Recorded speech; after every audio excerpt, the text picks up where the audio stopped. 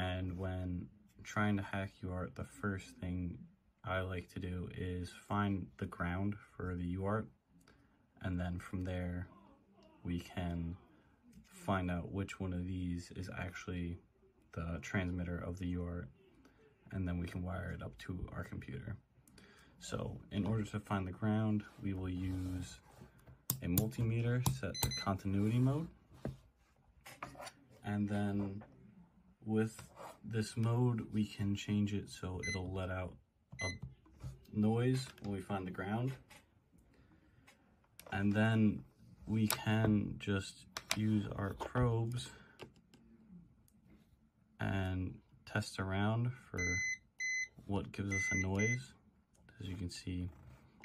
all these big things of metal give us a noise, but also this hole in the UART, so we know this spot is the ground on the UART.